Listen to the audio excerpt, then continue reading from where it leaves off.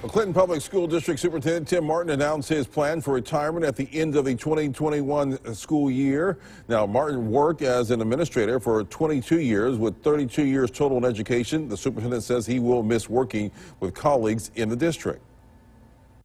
And I've been here in Clinton for 22 years now and have the majority of my professional career has been here. Lots of great friends and people, but when opportunities come along to move forward and still serve in education, then when I have 32 years total, you have to look at those and take advantage of those. Well, Martin will serve as superintendent through the June 30th, 2021 before beginning work with the Mississippi Board of Education.